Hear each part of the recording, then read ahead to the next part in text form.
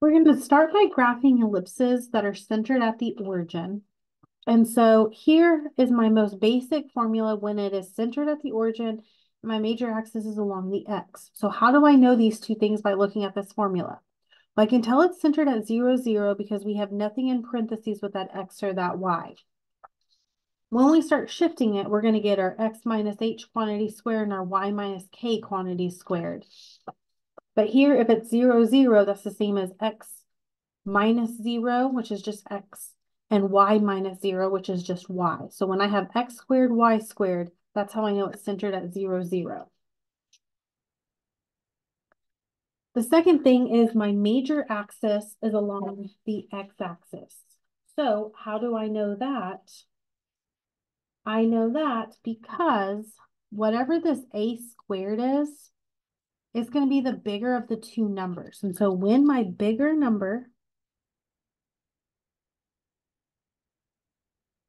is under my x variable, that means my major axis is along the x-axis, which means it's longer along this x-axis. Okay, so it's like if you had a circle right here, and then you took it and you stretched it along these like little corners right here, here's the shape I get. Now remember from the intro video that A is my major, B is my minor, and C is my foci. So here's how we can find those ordered pairs. And then I also briefly explained in that we're always going to be given A in some capacity. So we'll always know where my major vertices are or what the distance is between the center and the major vertice. What we won't know is either B or C. And so that comes from this formula here. And this formula comes from your Pythagorean theorem. They've changed kind of the variables here. Usually we're used to C representing the hypotenuse, but you can make variables in a formula equal whatever you want it to equal, right? So if I have a right triangle right here, this is my a squared plus b squared equals c squared. It's just my legs are now called b and c. My hypotenuse is now a. Okay, now regardless if you understand that or not, that's okay. This is the formula we use to find the third variable that we need. Okay. So here we go. Example 1, find the equation of an ellipse centered at the origin. One focus, I'm going to plot these as I read them. One focus is at 2, 0. I'm going to go ahead and label that as my F. And a vertex at 4, 0. And I guess they told me that my center was at the origin. Okay. So I am given these 3 points, and now I need to build my equation off of this. Well, it doesn't tell me where my major axis is, but we always want to start there by identifying that. So as you can see here, all of these points, your focus and your major vertice. So again, even though they only said vertex here, what they mean is major vertex.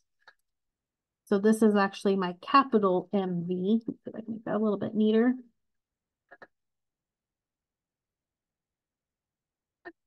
Okay, so my focus, my center, and my major vertice will all be in a line, just like you can see right here. You've got major vertice, focus, center, focus, major vertice, all in a line. So that tells me right there that my major axis is the x-axis. Okay, so then that tells me that I'm using this version of my formula. X squared over a squared plus y squared over b squared equals 1. Okay. Once I've labeled what my major axis is, and then figured out what version of my formula I am using, now I need to find my A, B, and C. You will always be given 2 of them. We'll have to find the third one. So A from my first sheet. A is the distance from the center to the major vertice. So from center to major vertice, that is 4 units away. There's my A. B is the distance from the center to the minor vertices. I don't have any minor vertices on my graph or in my problem. What I do have is a focus. And foci is just plural for focus. So I'm saying focuses is, you're saying foci. So C is the distance between the center and the foci. The distance between a center to one focus is 2. So what I don't have is B, which is something that I need for this formula right here. So therefore, let's use this formula here. We're going to use B squared plus C squared equals A squared. So I don't know B squared, but I do know that C squared will be 4 and A squared will be 16.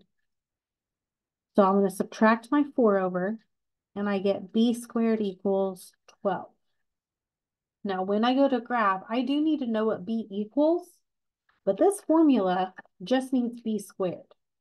So we need B squared and we have solved for B squared. So I can write my formula, which is what it asked me to do. Find the equation. So now we have x squared over my A squared is 4, or my A is 4, so A squared is 16, plus y squared over B squared, which we found down here to be 12, equals 1. So there's the first half of this. I have found the equation. Now I need to graph this. So I'm going to put my other focus on my other major vertice. So if this focus is 2 units over, I'm going to go 2 units the opposite direction. If this is 4 units over, I'm going to go 4 units in the opposite direction. Okay, so now I need to know my minor, which is how much do I go up or do I go down? So now we need to actually solve this. So I will take the square root of both sides, and that is 4 and 3, which is 2 and 2. So this is 2 square root 3, which is about, because that still really doesn't help me as far as graphing goes, right? So 2 square root 3 is about 3.5. And if we want to make sure we got it right, the square root of 12 is also 3.5. 3.5.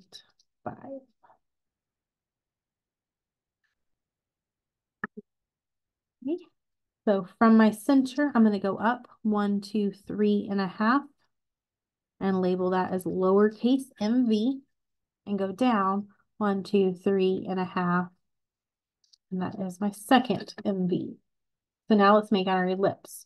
We're going to connect our minor and major vertices all together.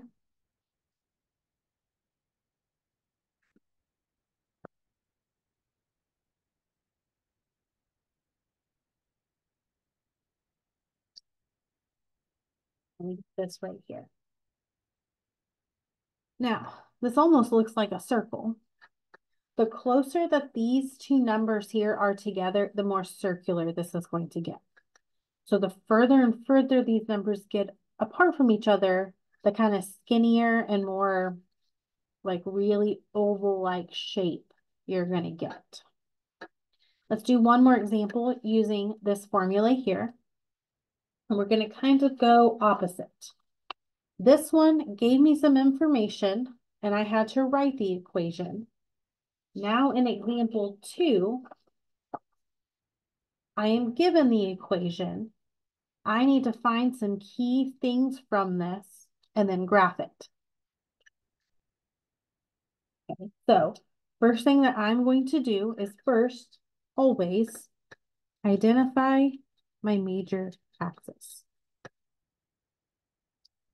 Now, we've only gone over x-axis, so it has to be the x-axis, but why is it the x-axis? It's the x-axis because the bigger number is under my x. I also, from this information here, already know the center. And the center is at the origin. Again, partly because we haven't shifted it at all yet, but I have x squared and y squared. I have no h or no k. I have nothing in parentheses. So that's the same as x minus 0 squared and y minus 0 squared. So my center is at 0, 0. So check, we have found that one. So I need vertices and foci. And so to do that, we need A, B, and C.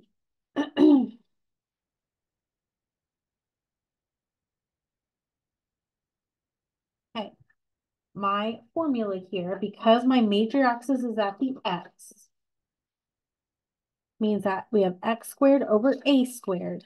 So this right here is a squared, which means that a is 5. That is plus y squared over b squared. So if this is b squared, that means my b is 3. But what I don't know is C, and I need C because C represents my foci.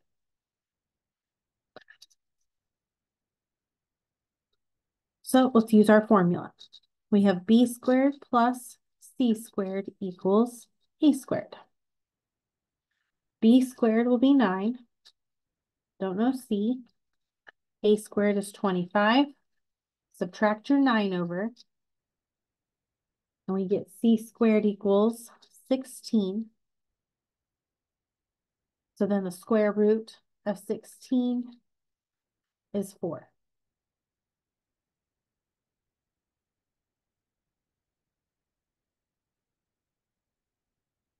Okay, now I can answer my questions. I need to know my vertices, which again, when they say vertices, what are they talking about? They're talking about the major vertices. Not sure why, but they could care less about the minor. Okay, so my vertices, and I need my foci.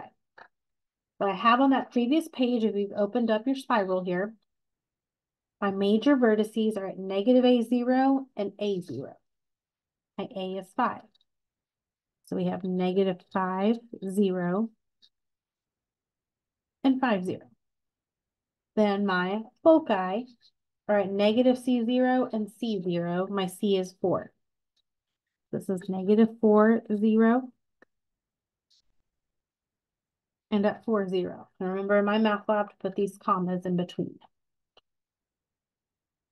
So we have found vertices and foci.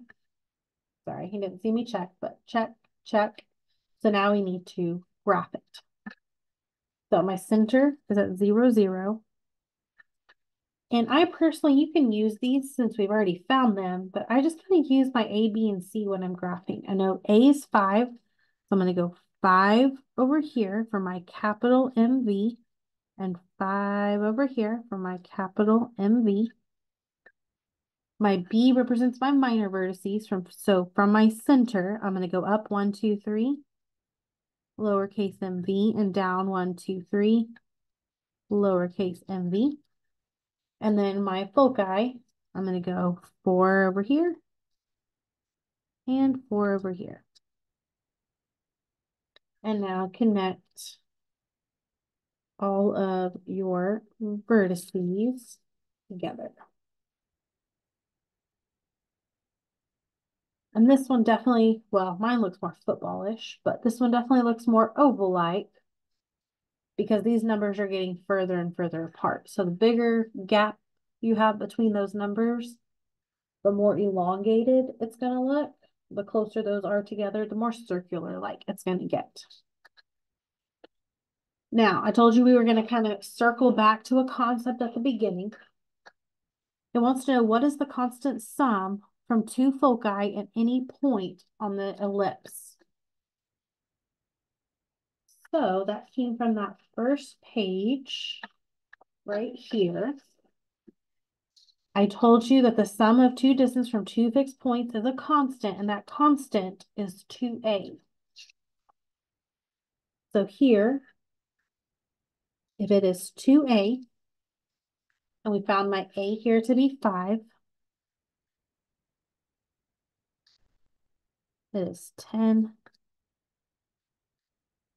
units. You can't see anything I just did, can you?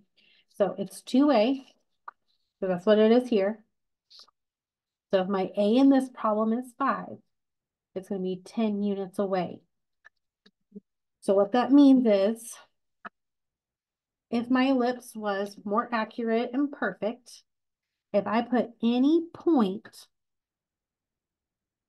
on the outer part of this ellipse, when I add the distance from here to this point, and from this point to this focus, it should be 10.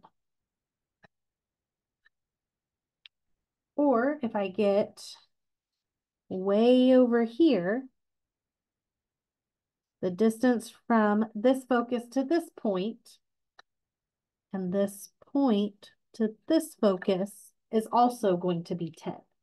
So no matter where you put a point, the distance from that point to your two focus will add together to be whatever that constant is, which is always 2a. So whatever your a value is, it will have a distance of 2 times that.